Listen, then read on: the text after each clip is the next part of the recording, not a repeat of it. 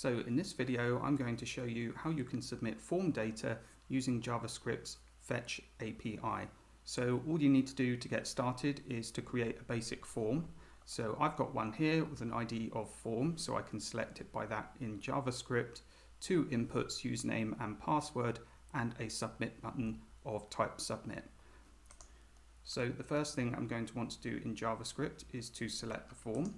So for that, I create a new variable, which I will call form, and I'm going to select the form element by its ID, which is form. Okay. Next, I want to add an event listener to the form, listening out for a submit event. So when the user presses the submit button, so the event type is submit. And when that happens, I want to run a function, and that function is going to handle the submission of the form data. Now, the first thing I want to do in the function is prevent the default behavior of the HTML form, so it doesn't try to redirect me to another page or anything like that. And I can do that by calling prevent default method on the event that's occurring. Now, the great thing about JavaScript these days is there are lots of inbuilt object constructors that can be useful, and we're going to be using one here. What I'm going to do is create a new instance of a form data object. Okay, so you can call that new form data. So I now need to pass the form element into the parentheses, and what this is going to produce now is a new object of type form data, and that's going to contain an array of arrays. Each of the arrays nested in the main array is going to correspond to each of the form elements I have here. So each of these arrays is going to contain 2 items. The first one is going to be the key, effectively, so username, and the second one is going to be the input value. For password, the first one's going to be password, and the second one's going to be the input value. So what I need to do now is pass in the form element between the parentheses, and what this line of code is going to produce is a new object of type form data, and that's going to contain an array of arrays, and each of the nested arrays corresponds to a form element in my form. So each of the arrays is going to contain 2 items. The first one is going to be username, and the second item in that array is going to be the value given for username. And the second array is going to have a key of password. That's going to be the first item in the array, and the second item is going to be the given password. So I'll show that to you. To do that, I need to save this as a new variable. So I'm going to call this payload. Now, because it's a special type of object, calling console log won't show me the contents of payload. What I need to do instead is spread the contents into an array and console log that. So let's see what this shows up in the browser now. If I enter any old values here and then click submit, you see that there's an array containing 2 arrays, and in each of these nested arrays is the name of a form element and its corresponding data. Now, if I want, I can now post this object to a server in the normal way using fetch. So what I need to do is call fetch, and as an endpoint, I'm going to post this to an example endpoint, a test endpoint provided by HTTP bin. In case you don't have your own server to post to, you might consider also using this. So I'm going to post http httpbin.org/post.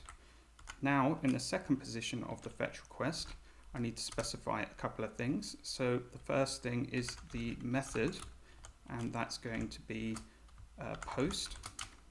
And the other thing I need to specify is the data I want to send in this post. So I want to send payload. Now, this would already make a fetch post request, but in a real world setting, I'd also want to see what the server response is. So I'm going to handle that down here.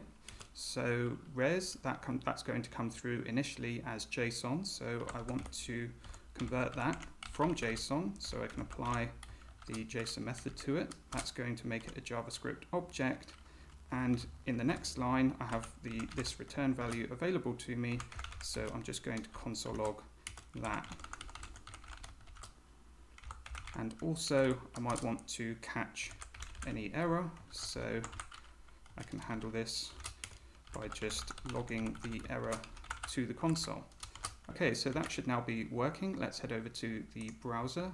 I click refresh, enter some data, any old input. So you can see that we got a response back from the server. Let's take a look inside. You can see in the form property the username and password that we sent. So this works perfectly fine, but if you're sending text-based data, then there's a more efficient way of sending it, and that is sending the text data as a URL encoded string. So we can easily convert the FormData object we sent to a URL encoded string using another inbuilt object constructor. The name of this one is URL-search-params, and all I need to do is pass in the FormData object, and that's going to convert it to a URL encoded string. Now I need to save that somewhere, so I'm going to save that in a new variable. I'll call that payload, and then I need to change the original payload variable to something else, so I'll name it pre-payload, and I need to change that here as well. Now I don't actually need to make any changes to the fetch request. The payload is being passed in as the body still, and that's the new URL encoded string. You might be wondering why I'm not setting the content type in this example, and also why I didn't set it in the last example. The reason is that fetch automatically detects both of these object types, FormData and URL search params, and sets content type automatically. So you don't need to do that. In fact, if you do, then it could result in an error if you get it wrong. So it's definitely better to just let fetch handle it. It will set the content type all by itself. Okay, so let's see this in action now. The sending of the URL encoded string. So I'm going to enter any old data again, click submit, and again we get a response from the server. Inside the form property, you can see that the data has been sent to the server, the username and password. Now, as I was saying, the content type was specified automatically as URL encoded form. Just to show you that it is set automatically, if I try and send the pre-payload, you'll see that the content type will be different. It will be a multi-part form. So inside the headers, so I didn't change it, but you can see now that content type is different. It's multi-part form data, not URL encoded string. So that is it for this tutorial on sending form data with fetch. I hope you found it useful. If you did, don't forget to hit the like button below. And if you'd like to see more content like this from us in the future, don't forget to subscribe to the channel.